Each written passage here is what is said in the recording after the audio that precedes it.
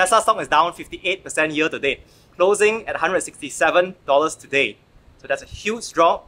And top of mind for many of us now is what to do with our money.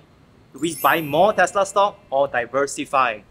Kelvin, what's your current percentage of Tesla stock in your portfolio? So right now I have like 71% of Tesla in my portfolio. Last month it was 80, so it went down. Obviously I lost money, but I did achieve my goal of diversifying out of Tesla because I wanted to reduce my Tesla holdings since the start of this year. Partly because after talking to so many other investors, not the YouTube commenters kind, the real veteran investors like the work salaryman, what's that? The Dr. Well, all the popular investors in Singapore, I've come to realize that concentrating your portfolio in just one stock is dangerous. So I've started to reduce my holdings into Tesla. And also because I can achieve this $1 million goal not by relying on my investments, but through my job. So in a way, I'm trying to reduce my reliance on this whole Tesla thing to get richer in a way. Yeah. It's gone from 80 plus to 71% of your portfolio. How much further would you like to see it go down to? My final goal would be like 20%.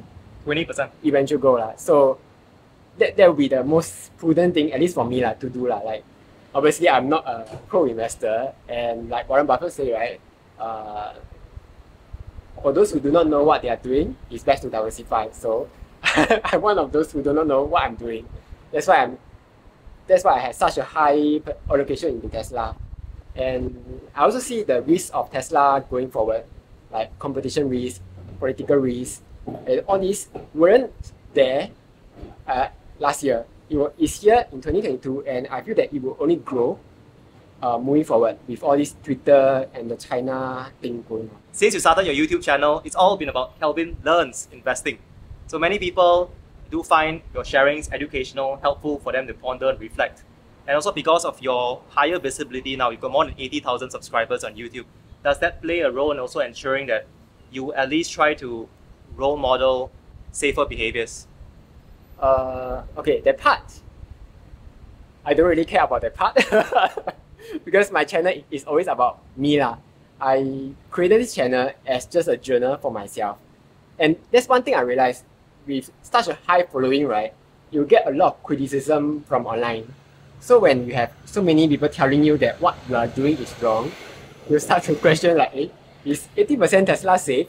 So that's the thing I've been thinking about this whole year. And at the same time, since it's my full-time job, like I said earlier, I can see that Tesla has more risk. So the thing that I can see, right, is actually much more than what most investors can see. Like, okay, you can see that Tesla maybe, the number of cars that you sold has gone up.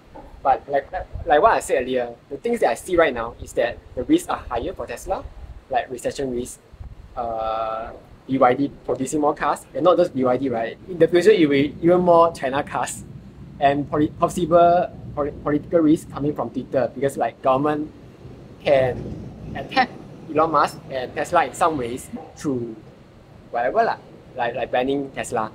So that's why I'm trying to reduce. As for your question, I'm not trying to be a role model. I'm just trying to continue on my goal to reach that $1 million elusive goal. For me, I'll continue to still dollar cost averaging into Tesla and Apple over time. My portfolio is not 100% Tesla. And to reiterate again, we don't only own stocks in our overall assets. We've got other investments as well, whether it's property or other non-stock forms of investment. Thank you, Kelvin, for sharing your view. What will you do with cash right now? What are you going to diversify into? So right now I'm just like, okay, that's a study. Someone did a bad testing. They found that if you just invest in the top companies in the S&P 500, your performance would beat the S&P 500. So that's my next experiment.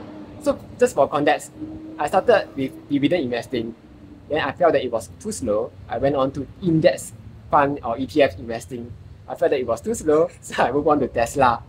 So right now I'm in this Tesla phase, and the next phase that I'm going into is to diversify into the top holdings of S&P 500, like Google, Microsoft, Apple, Amazon.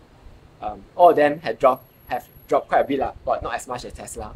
So that's why right now I'm just trying to diversify as much as I can to bring down that Tesla 80% down to 20%. So let's see what will happen next. Yes, we're all in a journey together. Kelvin has shared that he'll expand his diversification. I'm continuing my current mixed allocation. Tesla is around 77% of my portfolio right now. As the stock price goes down, it'll be closer to about 70-75% of my portfolio. I'm happy with that. And we'll see how this plays out over time. The goal is to be less wrong over time. We will all make many mistakes in this journey. If you found this video useful, please click the like button. Hit subscribe to stay updated to more videos on investing.